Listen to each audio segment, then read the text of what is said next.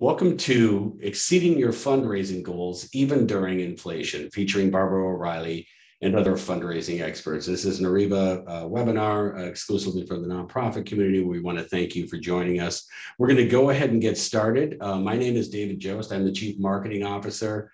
I am here at Ariba. I also happen to be the moderator and co-host with Barbara today and with our special guest, who we'll introduce in just a moment. I'm going to go ahead and just move forward to a little bit of what's going to be happening today so you have an idea, but I'm not going to read it verbatim. We're going to give you the more formal welcome and introductions. We're going to hear from you. We are going to be talking. Yes, we're going to say it. It's one of those things you don't want to whisper. There is inflation. There are some economic challenges. We're going to talk about them and the impact they're having, but we're going to move very quickly and fast forward to how you can exceed your goals even during these times with some really great advice, conversation, and input from you. And we're also going to have ample opportunity at the end, hopefully for questions and answers, as well as throughout.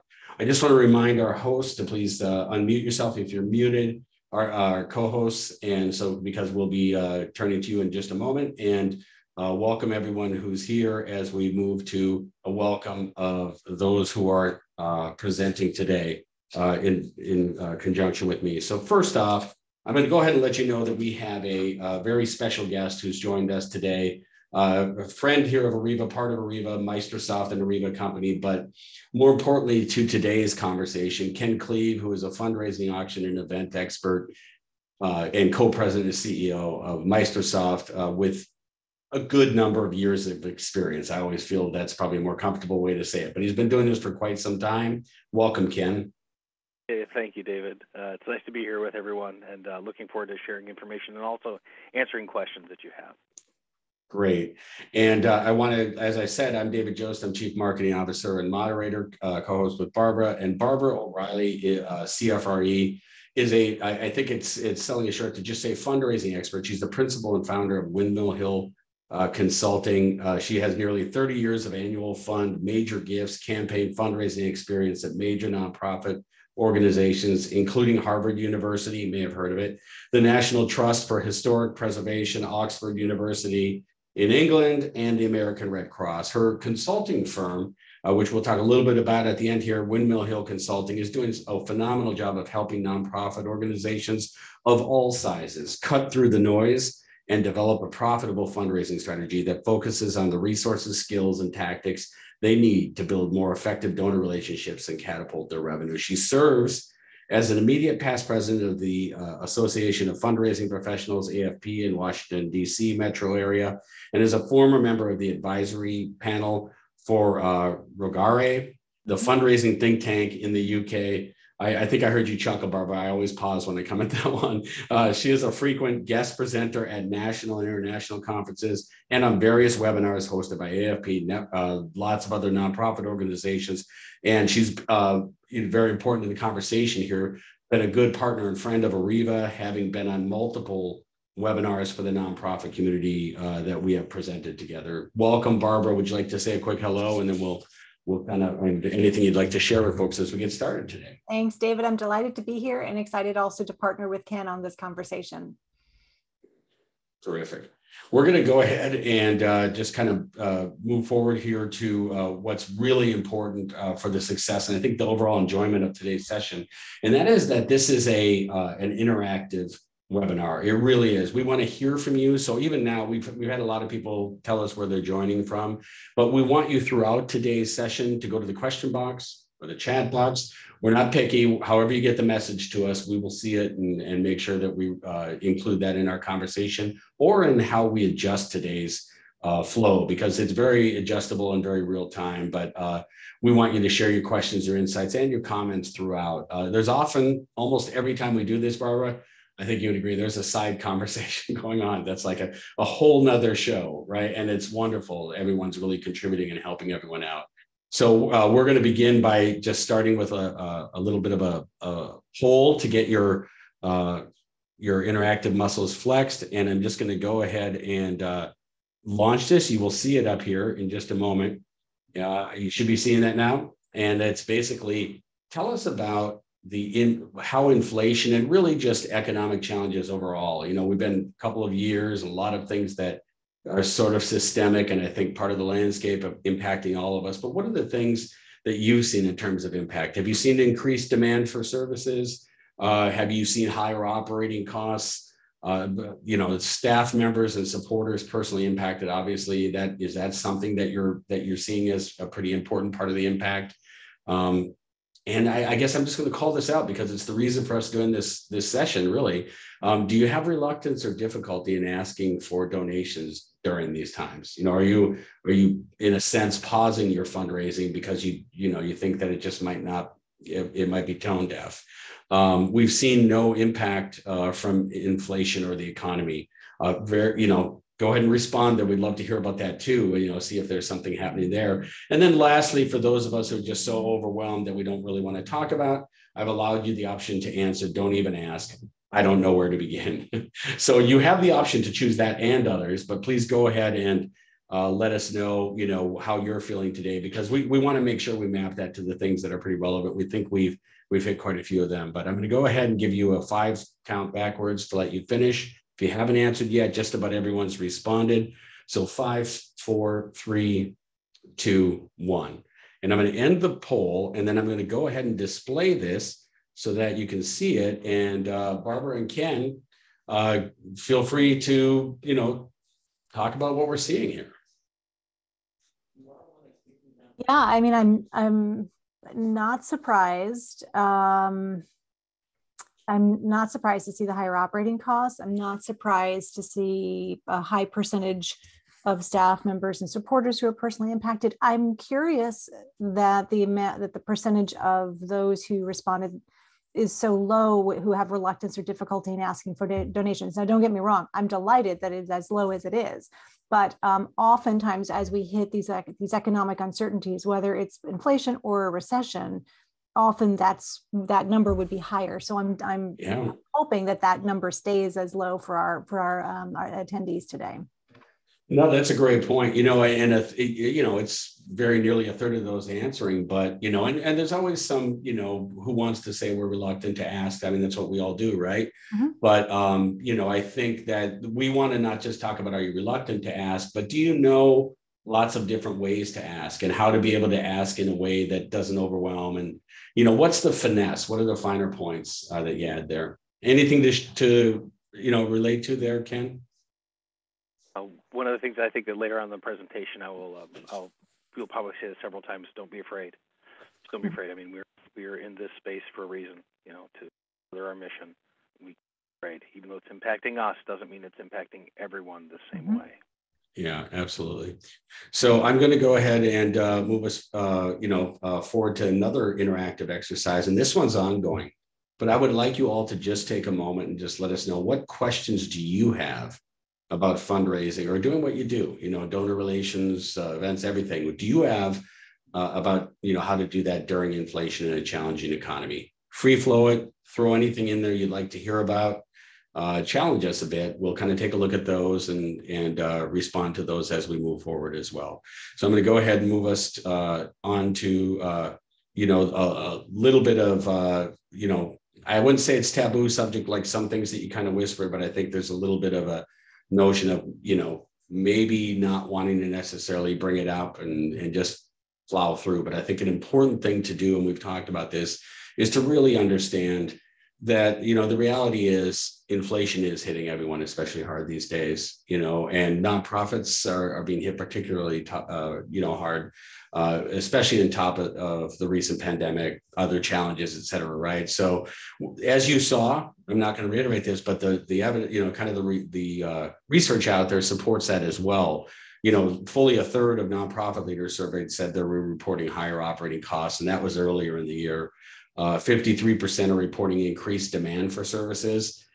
Small minority only are reporting that they actually have 12 months or more of liquidity, which is a little bit, unnerving, right? And I think that at that point, we want to look at that and say, that's a very important thing to be thinking about. And I think what it all comes down to is this is a caring community. We're compassionate.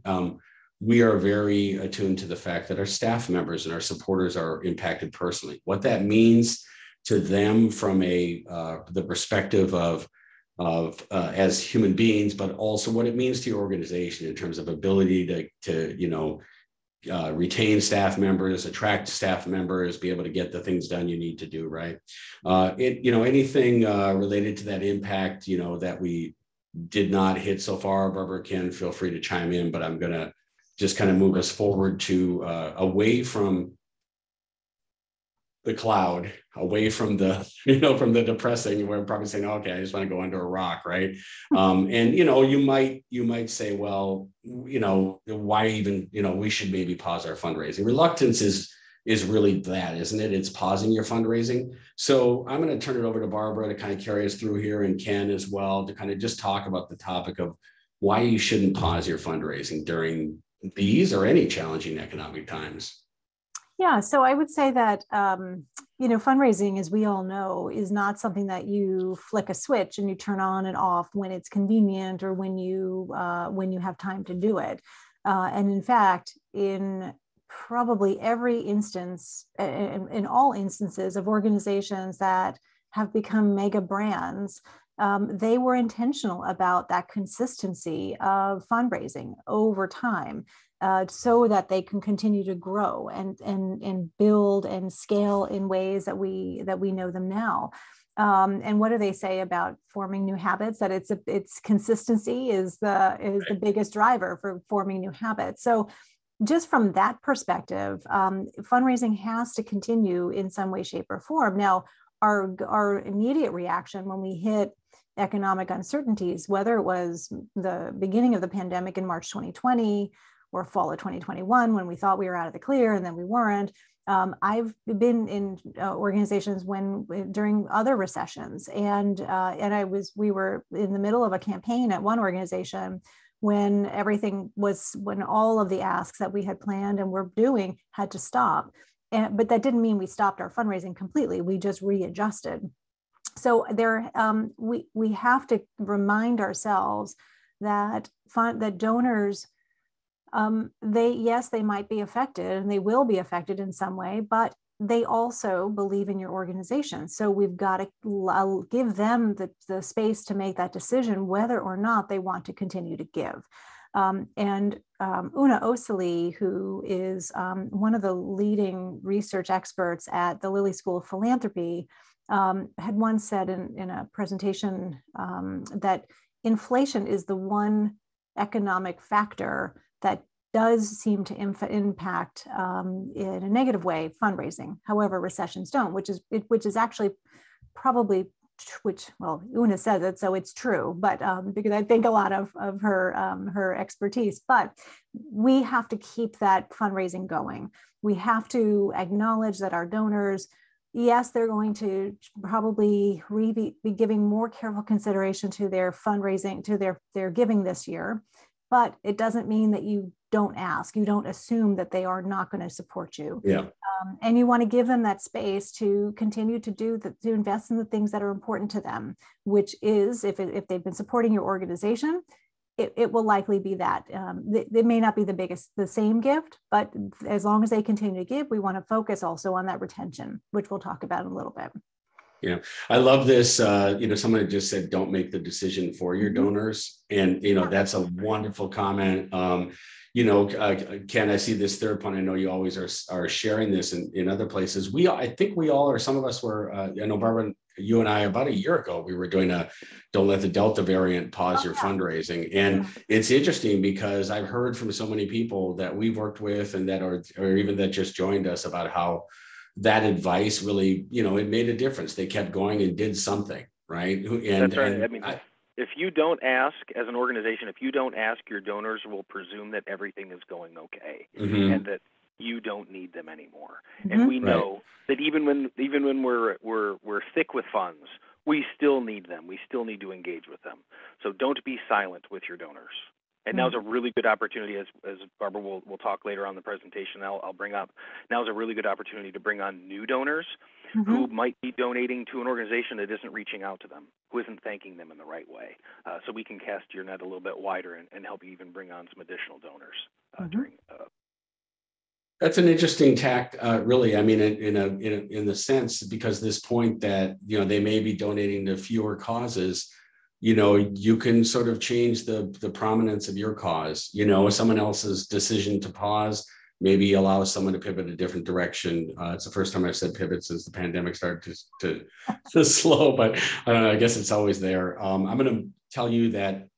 So if we're not pausing, what are we doing? We're hitting play, but we're also fast forwarding. I mean, you really have to go at it full on, right? That's going to mean different things for different folks, but those that ask and that really level up their fundraising. So there's sort of this thing as you were talking, Barbara, I thought, the thing that Lily had mentioned where she's saying that, that people during inflation, it really impacts fundraising. And I always look at this and I don't know what movie reference to make, but it's sort of that place like, is the future determined?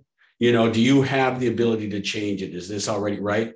And I think that a lot of times, and we put a lot of this stuff out there too, a lot of research, it's talking about given the state, given that we're in stasis and we have no momentum, movement going forward can really have a lot of say in how things actually turn out for you. And that's an important point here. So, there's some things that are working particularly well right now.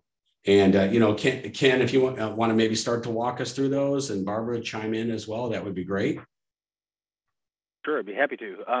Back to the phrase of don't be afraid to ask. For at least in our space, in the event fundraising specific space, we probably helped a lot of you that were on this call with a virtual or a hybrid event when the pandemic was going on. What we have seen across the country since the beginning of the year is a transition to in-room events.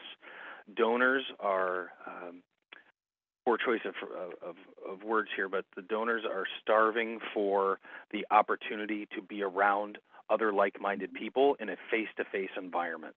And with the pandemic over, we have the opportunity to get into a room with people, whether it's 50 or 5,000. People are more generous when they are together, and they're excited to do that. So David has used the phrase, live is alive, and it truly is. And that's something to give consideration to.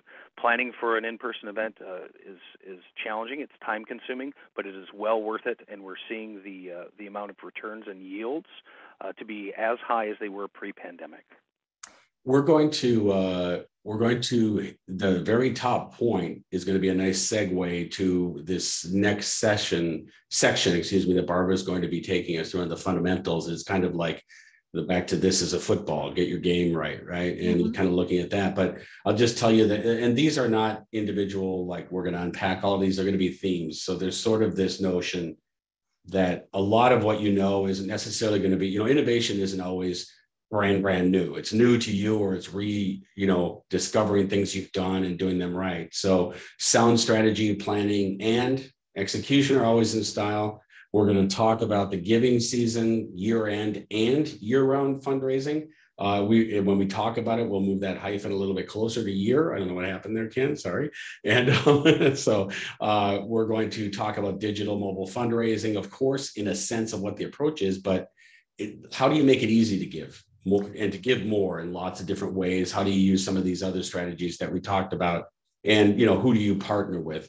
So, Barbara, I'm going to turn it to you to kind of carry us to the next piece here on that first point, though, because that's the essence of everything we're talking about today. Yeah, and I want to just pick up on something that Ken had mentioned about live events, and I completely agree. I think there is, those organizations that have gone back to doing some sort of live event have really been seeing great returns. However, donors are also now very used to doing virtual stuff, and so whether it's virtual meetings with development staff or nonprofit executive leaders, or attending some sort of event virtually. So I think that point around the last point, or second to last point about hybrid, is something that we want to be always thinking about. Yeah. Because, who wants to have we've all gotten used to not having to travel and find parking and do all the stuff that we used to do when everything was only in person. So part of the innovation point that you mentioned, David, is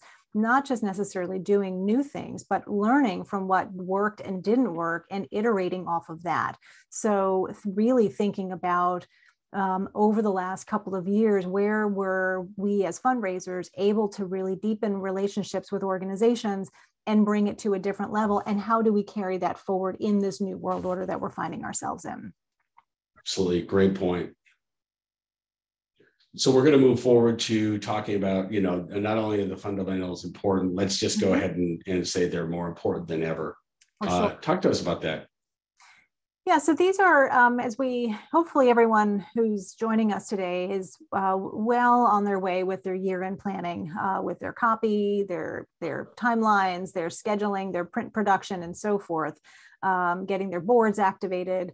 But these are some tips that are good for both year-end and just throughout the year. But since we're really at the precipice of going full gas on the foot on the gas pedal and zooming into the end of the year, really think about in your appeals, whether they're electronic or print, how can we be most strategic and personal?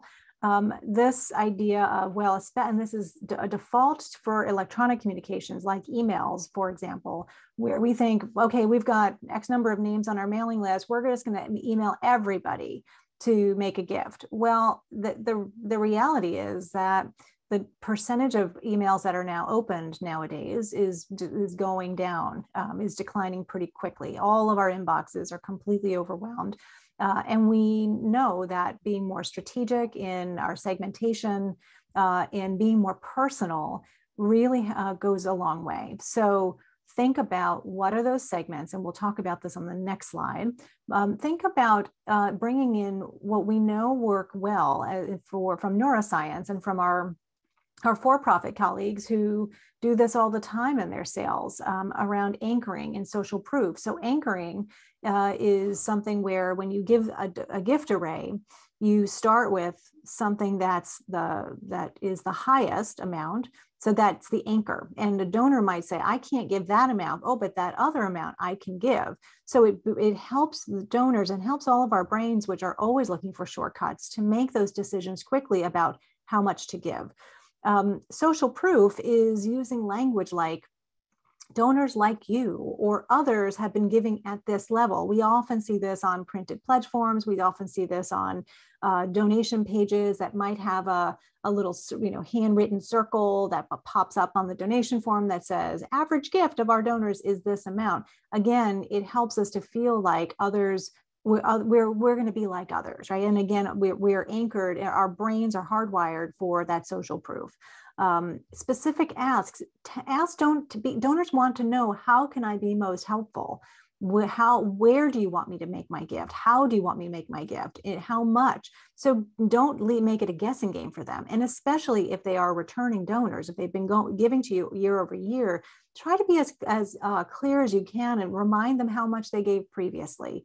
They are not going to remember what gift they made November of 2021. So put it in the note or in the email saying your gift of $500 last year was so important to do this, this, and this. Would you consider another gift of that amount or an increase or whatever? But make it as specific and as easy for them to decide whether they're going to support your organization. And think about that multi-channel. We, again, often default to electronic communications because it's cheap or free for many, and it's easy. It's easy to do. We don't have to worry about getting into a print production queue. So, but we know from some studies that multi-channel is definitely going to be the way to go. It is much more effective. We always I'm sorry, Barbara. I would just say I'm looking at digital only leaves money on the table, and from a company that does digital, does lots of other things too. I go, yes, and also what? Only doing staying in one lane on the digital. Of course. You got so many different devices, right? I've got 7 of them open right now. I'm not going to tell what they are, but they're all open. Right, but our donors are in all of those places, and so we want to make sure we're meeting our donors where they are. We always want to be thinking about how do we learn from what happened at the end of the year so that we can include the right stewardship, we can include the right touch points for those who gave and didn't give. And absolutely front and center, donor retention has to be driving all of your communications, because if we are losing our donors, then we're just perpetuating that churn.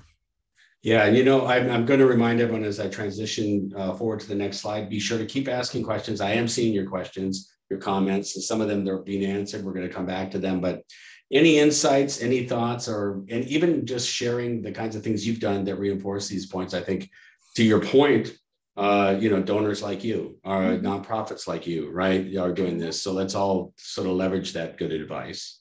So there are a lot of different ways that you can segment, and whether you are using AI tools that can help you to really discern those segments within your audience that are more likely to upgrade to certain levels, or are the ones that are most likely to be one and dones, and a whole variety of different segmentation options.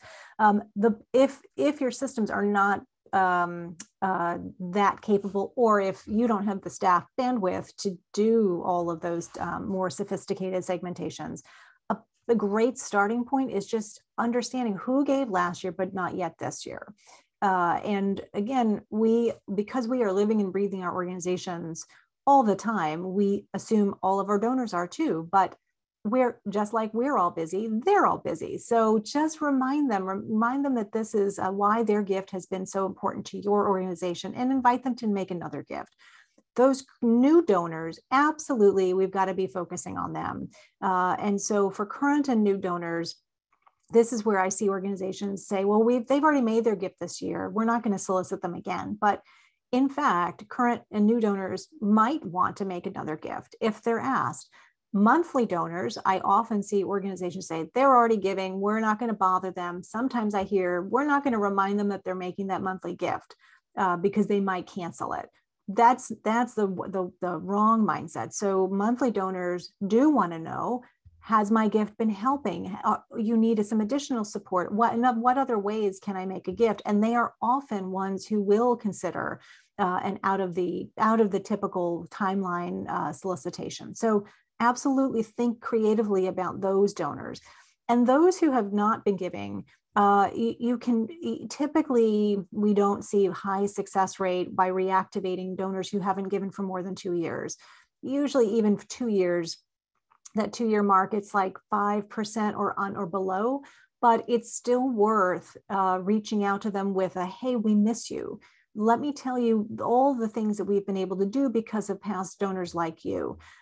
We know during the early days of the pandemic that there was some pretty surprising reactivation rates from donors who had been longer lapsed and had come back to support organizations that they had previously given to. So let's not completely rule them out, but let's also think about how we personalize that communication so that they still feel like they're part of your family.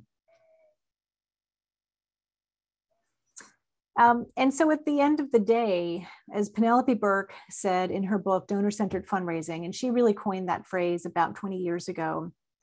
If you aren't familiar with Penelope, I definitely recommend you look for her book. That she's done a 2.0 version of this within the last, I think, 3 years or so.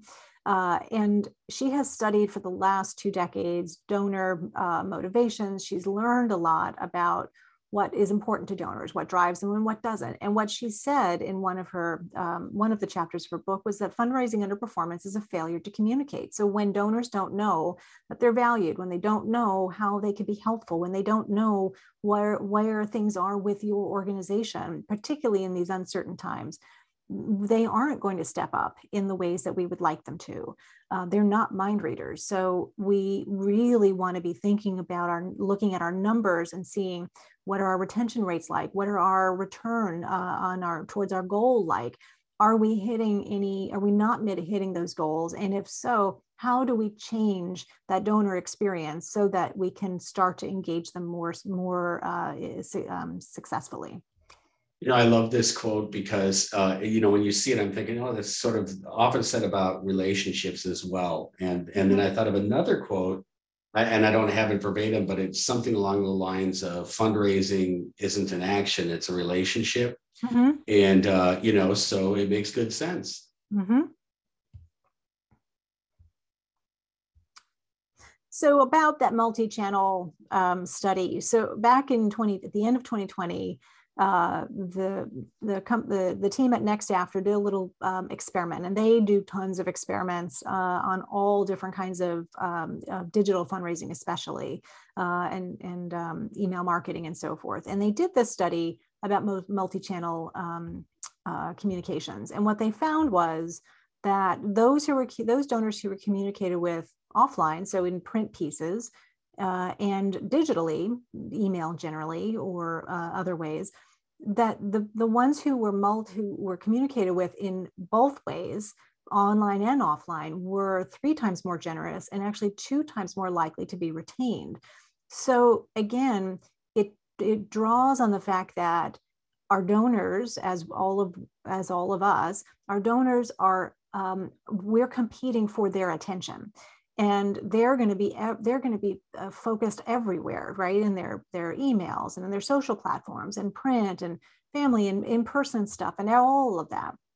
If we can meet them where they are in multiple ways, our likelihood to engage them, to encourage their gifts, and to keep them is going to be higher if it's multi-channel. And we also know that generally direct mail with email, in another study I saw, lifted the response rate by about 30%. So even that, by itself, increased the response rate. And we're seeing in this study, increase the average gift, it increased the retention. So as you are, fighting the good fight of trying to encourage your leadership to carve out a budget for print, for direct mail, show them this, because you are definitely going to be leaving money on the table if you only keep to digital communications. Barbara, in previous years, I was in advertising and marketing. I'm still in advertising and marketing, just in a great space here. But there was something when I was with television advertising, they called it roadblocking. Mm-hmm. And it's really just making sure that you're running your campaigns across all the different channels. So back in the day, when you would turn the knob, you'd turn from one channel to the next, and you keep seeing the same commercial. Yep. It takes a while. It takes some frequency for people to get the message. Yep, 100%. And I Barbara, say that. Oh, yeah. Sorry. I did have a question for you, actually, that may benefit the attendees. What is your opinion of utilizing a board as an extension of the fundraising staff within an organization? What I mean by that is not just a peer-to-peer or a team fundraising sort of thing, but picking up the phone and making the request directly. 100%. And that's a whole session unto itself, but and I will stay off my soapbox, but that is 100% a great way to engage your board. That is, when I do board trainings, I tell them that there are 2 non-negotiables to their jobs with regard to fundraising. It's A, that they've got to make their own gift, and B, that they have to be good stewards, which means doing thank you calls, thank you notes, doing some sort of outreach. Now, that said, we've got to make it super turnkey and easy for them. So giving them scripts, telling them who you would like them to donate to, call, showing them the research that demonstrates that their outreach will improve donor retention and will improve likelihood that donors will make increased gifts. So I would say absolutely encourage them to do at least thank you calls and thank you notes to start. And then I also see Susan just had asked, do we send an email before or after the direct mail? And I would recommend both. I often find sending an email like a week or 2 before the direct mail drops is a nice primer to receiving the direct mail. It doesn't have to be a direct ask. It could be a really nice stewardship piece or a feel-good story or a video that will get the donor's attention and will remind them of the impact that their gift has made. Then it's followed with the direct mail piece, and then probably a couple weeks after, doing another email. Now that's having a whole series of emails throughout the end of the year is pretty standard, but I would say particularly around when that direct mail piece drops, ensuring that there is some touch points that are digital to tie it all together. And usually it's a better practice to have that story linked. So some reference, perhaps in one of the appeals, to the same story that you're going to share in the other the other pieces is important. So we also then, we're focused nose down into end of year planning, but when we are thinking about 2023, when we've crossed the threshold of December 31st, we, turn the calendar page to 2023, we breathe a sigh of relief, and then we say, okay, now what? Now, for those of you who will begin a new fiscal year, that's, if you haven't already developed your development plan for the year, that's one of the first things, of course, you're going to want to do. But an important starting point, whether you're starting a new fiscal year or sort of somewhere in the middle of that fiscal year, you want to look at what worked and didn't work. So for the year-end campaign, because 30% of all gifts come in December. So this is a busy season, whether we realize it or not, just even on our own orbits. So think about things like, what was the stewardship experience like? Did we thank them quickly? Or are we slow to get those gift acknowledgements out? Let's not also assume that an email thank you is enough. So really understanding, where can we add a little bit more personalization so that donor feels seen? How did those donors make their gifts? Is it different in terms of amounts, in terms of average gifts, in terms of the number of donors, in terms of the vehicle through which they made their gifts? Is it different in this year than in previous years? So you can run those reports from your CRM. Who didn't renew?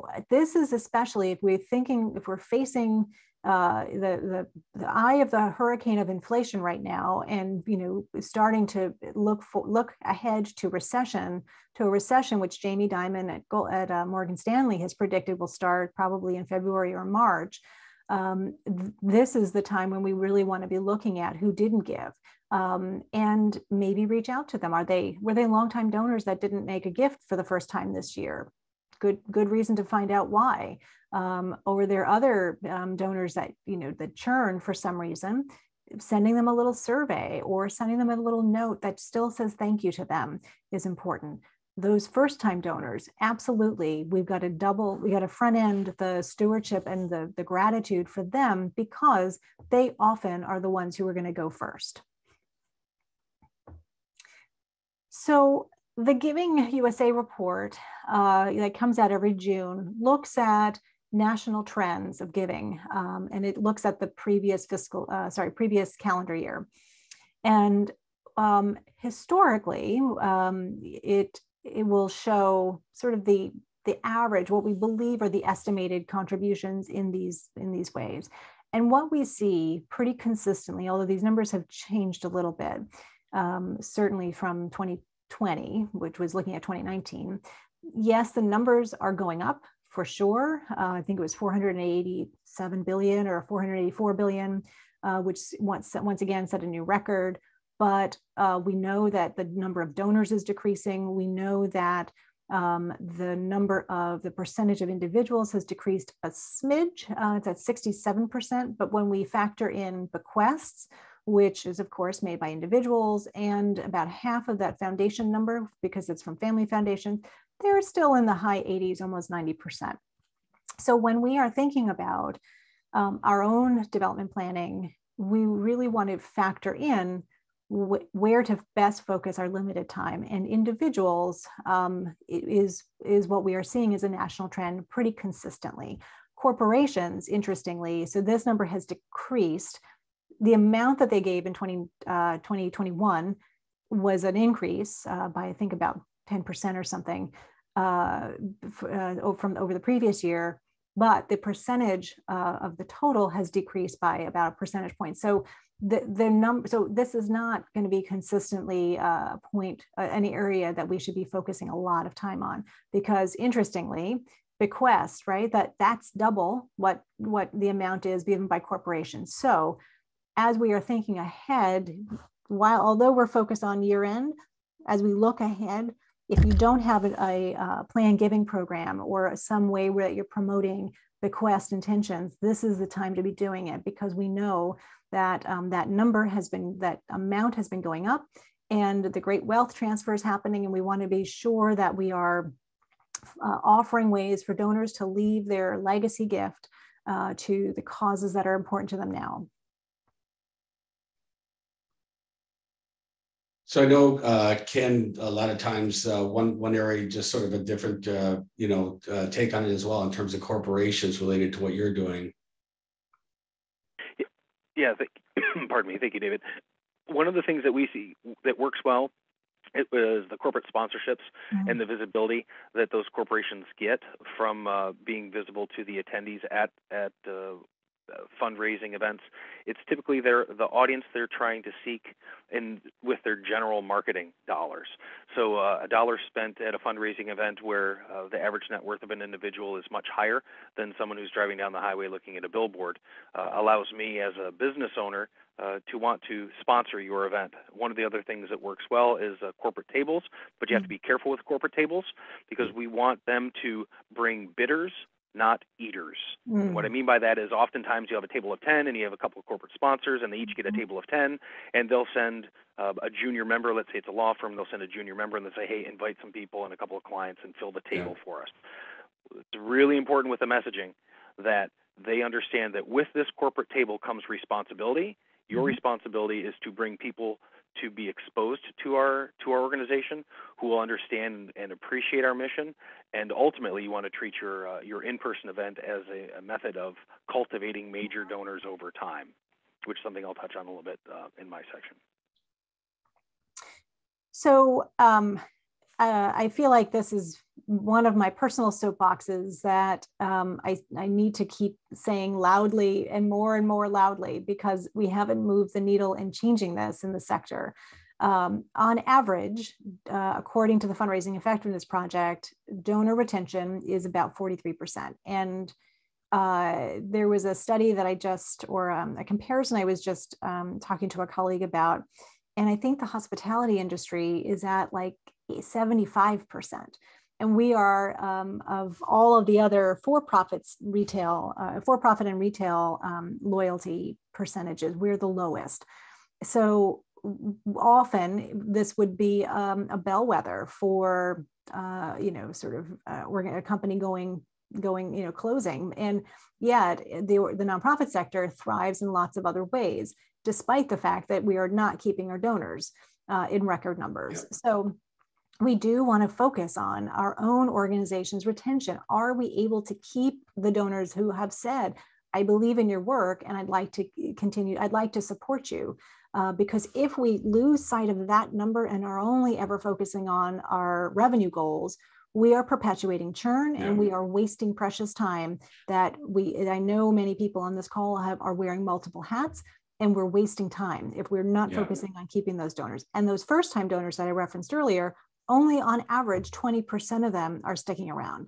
Again, because they're testing the waters. They're seeing, is this an organization that really values me? And I don't mean pulling out the red carpet and giving them all sorts of special attention, but genuine gratitude, genuine thank yous, giving them valuable information that shows the importance of all gifts to the work that they're doing. And we fail often. It's back to your point on communication, right? I mean, we've talked about thank you not being enough. It's not that it's not important.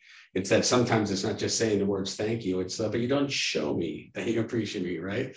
And I think that as we're looking at donor retention, another important point when you're talking about economic challenges and inflation and higher costs is that it costs, and it varies who you talk to, but 4 times as much to retain a donor as it does to acquire a new donor. So, let's step into our common sense corner and say this makes sense for that reason as well. Yeah.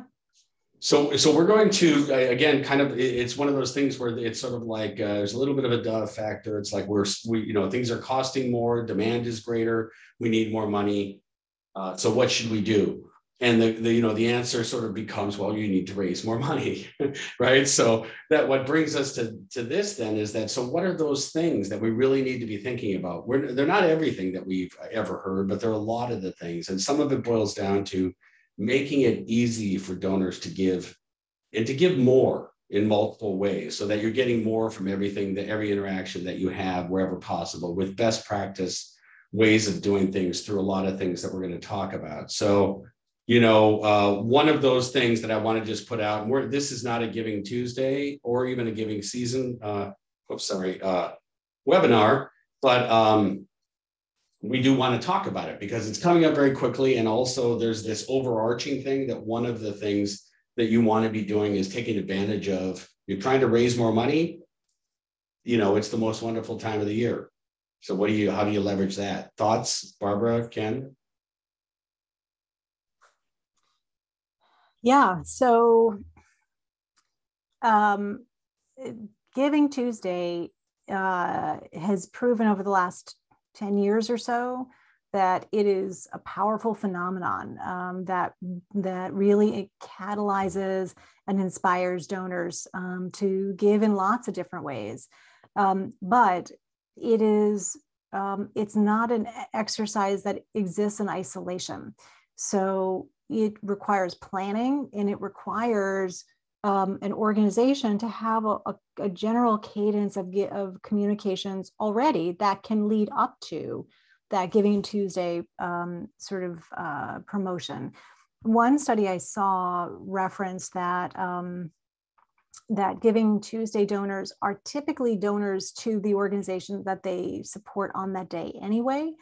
So that's one data point. But it's not something that is, I've long been a skeptic and a critic of Giving Tuesday, but I've come around. I've rethought my perspectives on the day because I see how powerful it is. And so it could be a nice way to use it to thank your donors. You might manage your expectations, and if you decide that you want to do some sort of communications that day and promote your nonprofit, use it to, but manage your expectations that it's not going to start raining money just because you put out a couple posts. So, it's also okay to not participate on the day. And I think where my previous skepticism always came into play was because I saw so many organizations who were like, I've got this pressure from my ED or my CEO and my board to do something. We don't have the bandwidth. It's going to take all of these things. And then they come back and say, but we only raised a couple $1,000s. And, and so then there's sort of those mismanaged expectations. So I would say it's okay if you decide not to do it, but if you do decide to do it, manage what is reasonable for your bandwidth, and also ensure that you're building in the time that you need to plan it well. We just put out a guide on Giving Tuesday, like everyone in the world, right? I think there's a lot of great info in there. Yeah. But we purposefully talk, and a lot of our leaders talk about, the whole notion, don't just do it because everyone's doing it. Yeah.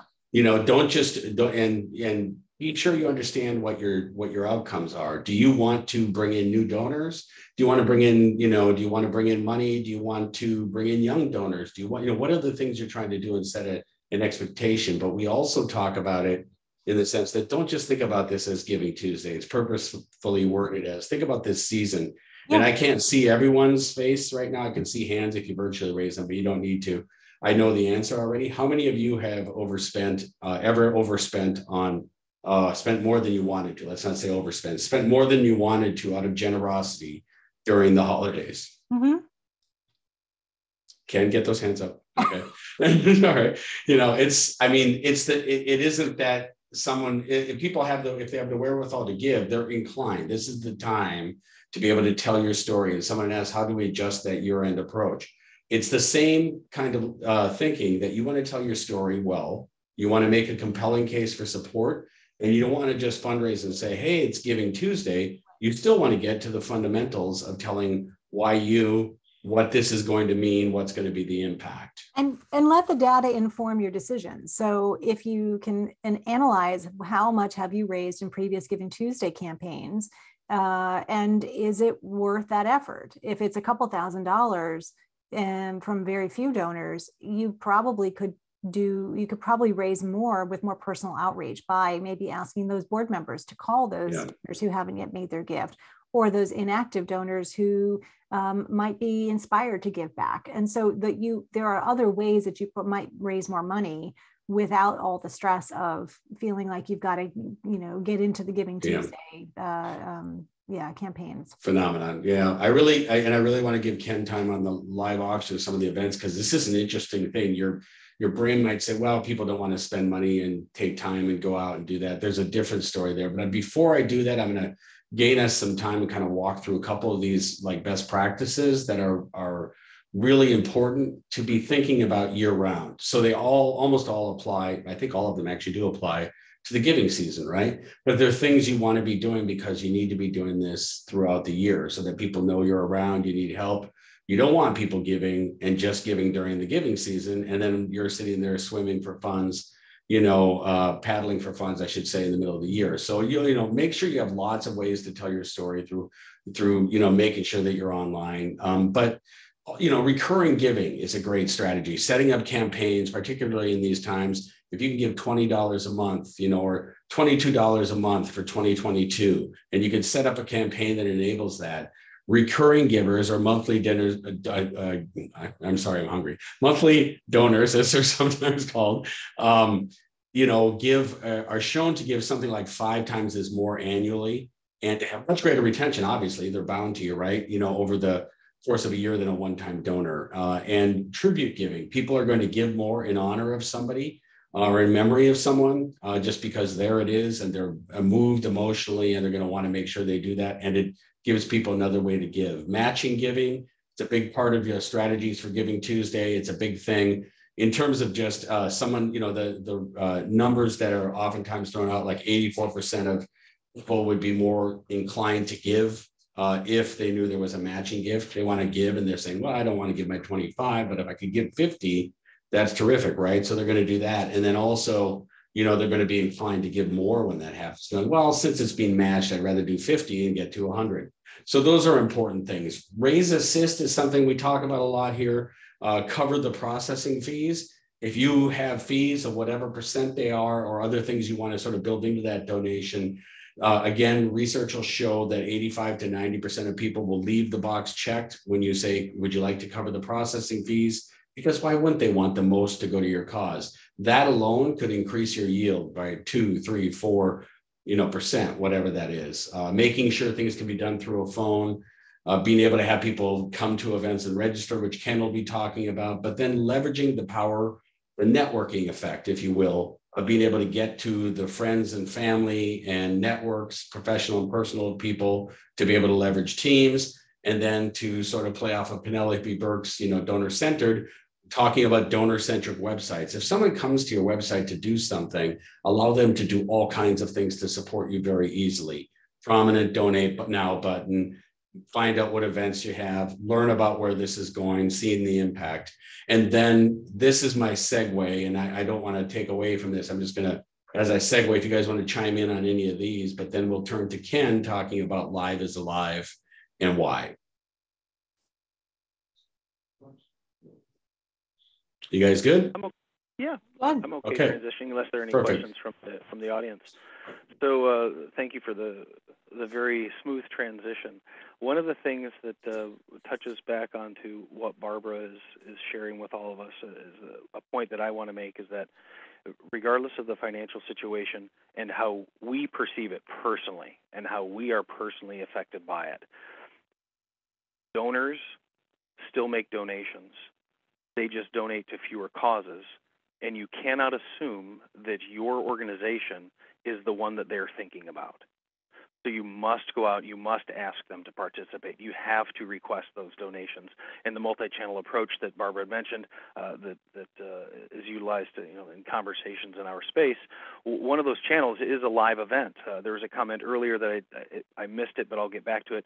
Someone asked about, what do you think about doing a friend raising sort of event. That ties in with live events in general, whether it's a live auction gala, golf fundraiser, or anything else that might fit your mission. Might fit your mission well. Over the last couple of years, we have seen the people that have transitioned from the virtual and the hybrid back into live in-room events. Their yields have increased, and they've raised more money than they have even pre-pandemic. To Barbara's point, we should take from the pandemic some things that we learned and things that went well, and that is expanding the room. Let's say, for example, that you are considering a live auction, or you've been in this business as long as I have, and you know this next year will be your 35th anniversary event. You're probably limited on the amount of people you can fit into the room. Let's say, for example, that you live in a major metropolitan area and you have a convention center. They can open up the walls and you can fit 1,000 people in there. That might not be the right size for you, but let's say, for example, that you can fit 250 or 500 people in the room. You still have donors that wish to participate, but they just might be in other places in the country, or they might be traveling. Some of you on the call have probably been in organizations that are the size that, oh my goodness, our major donor is on vacation. We have to change the date of our event. Right, we've all been there, but you don't need to do that anymore. You can employ different services. Mobile bidding, as an example, expands the room. It allows people to participate even if they're not in the room. And there's some detailed information I can share with individuals that are interested in that on how you should do that, the right way to do that. Because you don't want to incentivize people to stay home. You really do want them to be in the room looking across the table when you do we call it fund the mission or fund the need or the appeal. Someone comes up on the stage, they talk about your mission, maybe they're a recipient of your services. It's the emotional appeal of the event, and you have a professional auctioneer. I can talk, that could be an entirely different session. If you're using a volunteer auctioneer, I'm sure they are a wonderful person, but if they are not a professional charity auctioneer, you are absolutely leaving money in the room. And I'm happy to sidebar on that after this call as well and explain to you some of the things to ask. But what you do is you have them come up, they make their appeal, and you start your ask at, let's say, for example, you know that you have a major donor in the room that's willing to donate $25,000. You start there, and then they ask if anyone will match. It is nearly impossible to do that via text or email. I'm not going to make a $25,000 donation unless I can look across the room at one of my counterparts or another person in there who is saying, yeah, I'm raising my bid card. I'm bidder 150. I'm raising my bid card at $25,000, and they look around the room and make eye contact with other people that they know have the ability to make that same donation. Yeah. You have to be face-to-face to make that happen. So what's working well in auctions, that as an example, the in-room events will actually get you more donations than a virtual event, as an example. But we have to go back to what worked, and to Barbara's point, let's incorporate some of the things that worked well in the pandemic. So let's maybe hybridize our event. It doesn't work well for everybody, but it does work well for those that do it the right way, and the right way is employing the right technology. You have to say thank you repeatedly. And one thing I will share before we wrap up here, because I'm bumping up against the end of time, is your attendees' last memory of your organization wasn't the speech, it wasn't the items that they won, it wasn't the presentation, it wasn't the people sitting at their table and how much fun they had, or the dance, or if you have music. It's when they check out. Their last impression of you and your organization is the checkout process, and you have to make sure that you're doing it well so that you're not thanking your donors by making them wait in a checkout line when they have to get home to let the sitter go home for the evening. So, yeah. And there's some detailed information I can share about that at a later time as well. But it's definitely something to give consideration to. The checkout is the most important thank you of the event. So keep asking those questions and answers. We're going to be, taking just a quick turn here to just sort of do a real rapid fire through some of the technology and the partners, not so much from certainly not a sales pitch, letting you know what kinds of things are out there, whatever you're using that are an important part of this. You want to make sure you can do more with what you have and extend what you're doing and do it in the right way to reach people in what is even more of a digital technology-driven world. And it isn't the only thing. It's just something that's an expectation that comes along with it.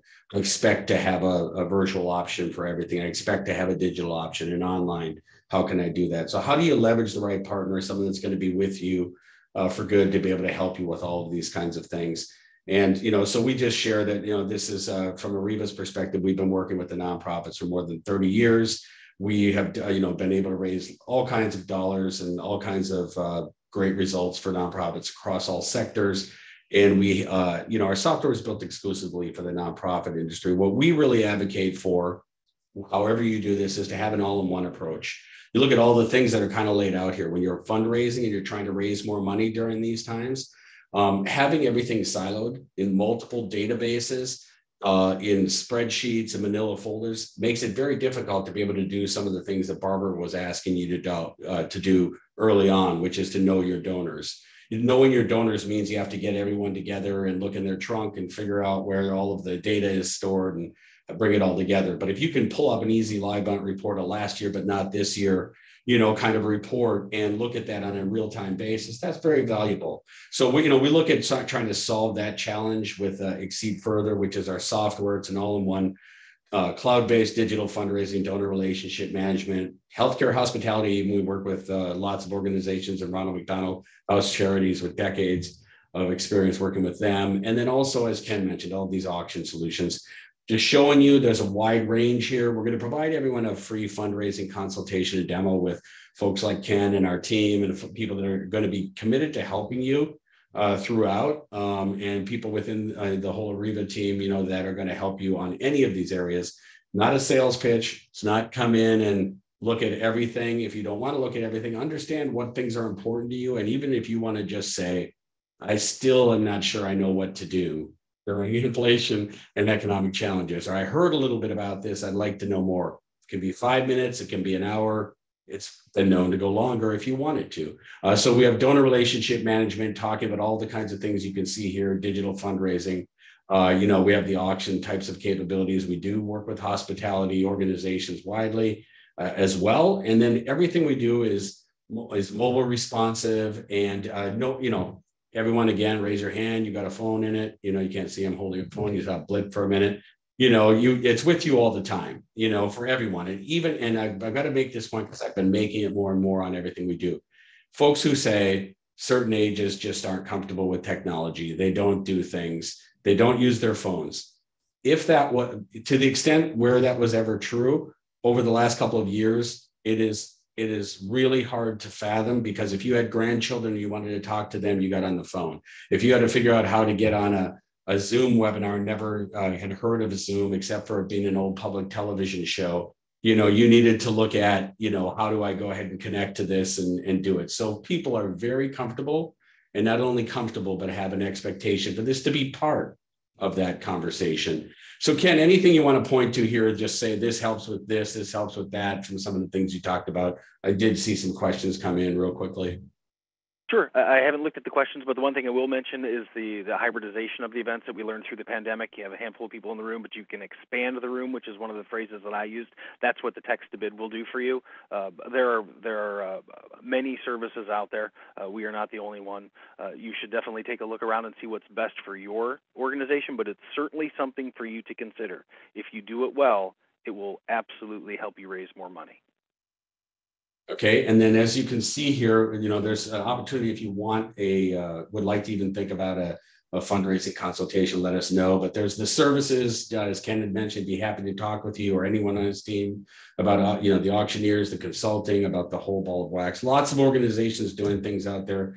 Ken and his team really do everything within what you need to do to make it a success. So that's a great thing. We like to say here, we're with you for good. We're not following you around, but we're with you for good, to help you to achieve your causes. And if you want to sign up for that, go ahead. I'm going to go ahead and move us to what I think is a very important, piece here to share a little bit. And we're going to open it up to questions. And as we do that, I'm just going to say, if you want to, let me know if you want a fundraising consultation demo with the Ariba or Meistersoft team, or even are thinking about it, let us know, and we'll put that up for just another 5, 4, 3, 2, 1, and I'll put it up again after we're done here. But I'm going to let you know right now, as I'm doing this, I'm putting one up for if you would like to have updates and receive news and updates. In other words, just sort of be on the email kind of communications preference list with Barbara and her organization. She puts out great stuff. Every time I need it, it shows up, Barbara. So it's great stuff, and it's not overdone. It's the perfect mix. So she has, they do a lot of things working with nonprofits across the board. And I'm just going to make another plug. if you go to the ariba.com website and you go to our resources section, previous webinars that I've done with Barbara are there. One of them that Ken kind of asked a question about, I remember so well, it was why your board doesn't fundraise and how to change that. And I say how to change that now with an exclamation point. But it was so powerful and it was so rich, and it was a bit of therapy. It was really good for the community. There's some out there on superpowers, on a lot of the great stuff about retention for fundraising and everything. But this is just great stuff. Barbara, you want to share anything else about what you do or what people can expect if they share their email with you? Yeah, you've said it really well. We send out pieces throughout the month. Either we have a monthly newsletter and then other announcements of webinars and other events that I'll be speaking at. And sometimes some other just points of inspiration that we want to share with the community outside of the newsletter. So yeah, we take the list privacy really seriously. So we do not spam you. We don't share lists. We really do look at this as how can we be in service of your fundraising. Great. So I'm going to thank you more formally as we get to the very end. If you can stay with us, please do, because we've now got some questions and comments and things of the sort that we'll close up with. I'm going to let you know that at the end of the deck, when you receive it, there's a whole host of things about the kinds of resources through Exceed Further that can help you do these things really, really well. So they're there for your reference. But again, I put up the ask if you want to have that conversation with us. And just learn more about what kinds of things you might do, or even just pose a question to us. We'd love to talk with you. I'm going to turn it over to some of the questions here to see if I know we've been answering them throughout. But one of the things I did see was, looking at that mix of where the giving is, and someone saying that I found across the organizations I've been in is that the majority comes from foundations and and grants, right? And then someone chimed in that side conversation again to say, well, that may be true, but for our organization, it's always the largest individuals. So when you look at that chart, your organization mix may be very, very different. But I guess it depends what types of industries you're in. Some are going to be very, very laden with grants and foundations. A lot of the things we've talked about are for that individual giving, but they're not exclusively that. I mean, awareness is awareness. But any thoughts on that question or the answers to it? Yeah, I hear that almost every time that chart is shared from the Giving USA, and the reality is that has been an ongoing trend line in the Giving USA report for at least 20 years, as far as I can remember, at least.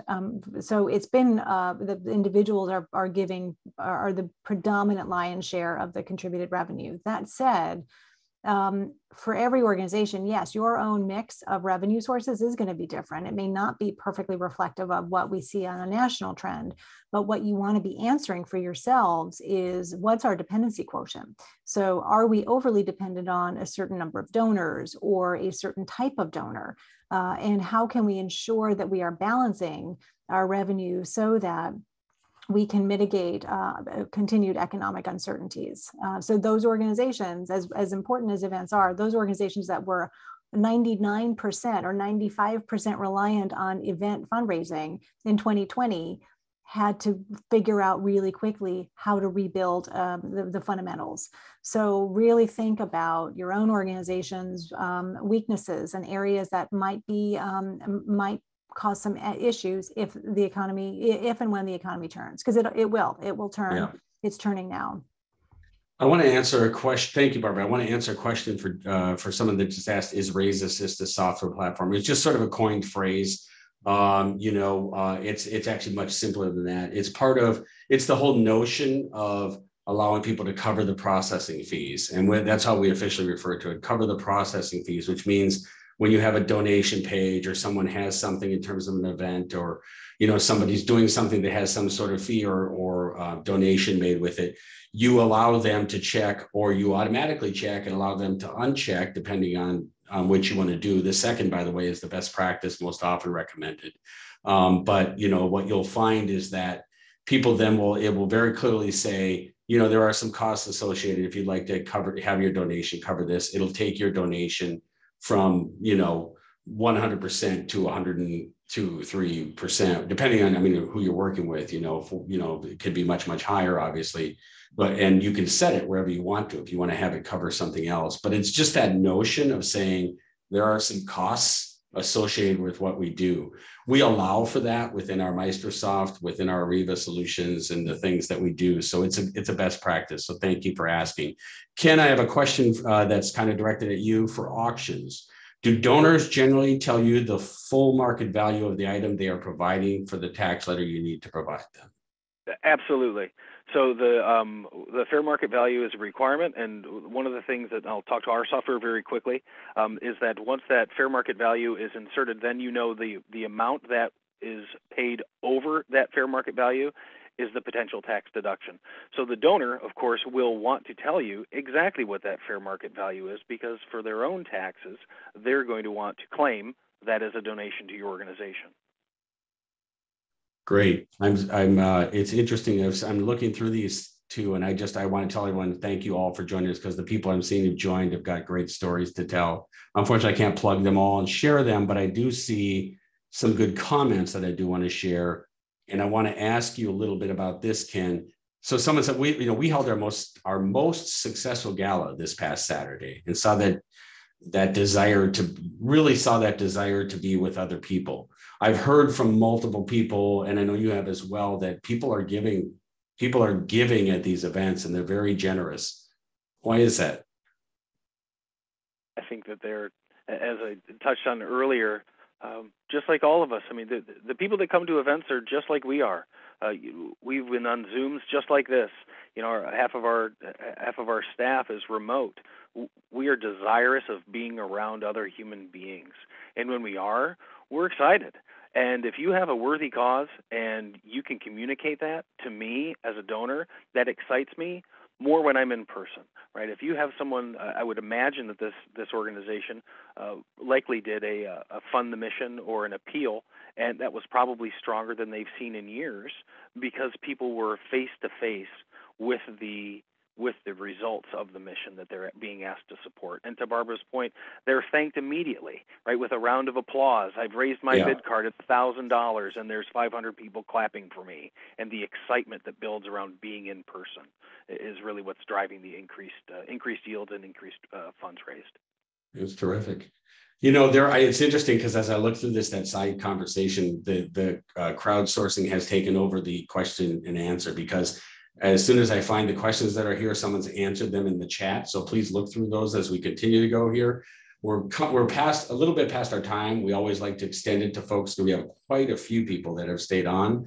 So what I'm going to do while you're scrolling through that, or if you have questions, drop them in the comment or in the question box. We'll be sure to look at those, or even just let us know, even if you haven't answered, if you want to jump on and ask some questions, we're happy to talk about them. But I'm going to go ahead, and just bring us back to a little bit of tying things up here, and just, again, from our standpoint, I've got to just practice what we preach and say thank you. It may not be enough, but we want to thank you in multiple ways.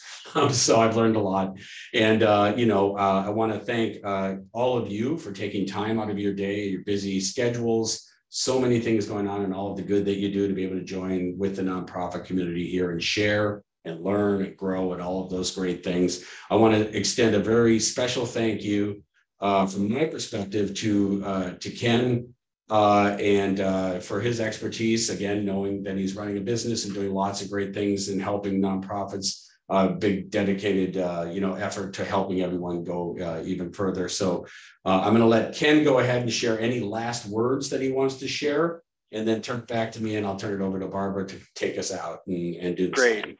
Yeah, thank you, David. Barbara, it's always a pleasure to be in your presence. You're a wealth of knowledge. So, David, probably before you sign us all off, you should put her slide back up, so people, if they didn't mark down her email address, they should definitely reach out to her and be added. You're welcome. Thank you all for participating. There were some questions in the chat that were directed to me specifically, and I'm having a challenge. I've tried to respond to them within the chat window, but it's not working. So, David, I'm hopeful that you can collect those for me and pass them along, so I can reach out to those individuals and answer their direct questions. Yeah. Okay, Thank you, terrific. everyone, and I hope you have a super week. October's almost over, so don't be afraid to ask your donors, and the ones that have donated, don't forget to thank them. Again, thank you, Ken. Thank you, everyone. And I'm going to just, I've thanked you multiple times in working with you, Barbara. It's always a pleasure, and you give so much to the community in so many ways. So thank you for joining us. And I'm going to turn it over to you for your final words and to close us out. Yeah, thank you. Thank you for having me back, David and Ken. It was great to collaborate with you on this. And I would say that for all of you who are in the front lines and serving in lots of different roles in your nonprofits, take each day as it comes, take care of yourself, and remember that not everything is going to be an urgent priority. Yes, your fundraising needs to be a priority. And if everything that's dumped on your plate is not all related to fundraising and revenue for your organization, then manage the expectations of those around you and manage your own to-do list, because you need to be able to continue to show up for work and do all the important work that you are doing for your organization and the missions that you're serving. So take good care of yourself, and remember that this is a marathon and not a sprint, although it will feel like a sprint, or at least the beginning of a sprint, but this is the long haul, and building donor relationships, it takes time, and it's not all going to happen in the next 2 months. So just be patient with yourself. Okay, thank you again, everyone. Thank you for joining us. And we'll be sending out the next question, we'll be sending out an on-demand recording as well as slides, and sharing your emails with Barbara where you've asked. So thank you so much, everyone. Have a wonderful week. And until next time, stay safe and stay healthy.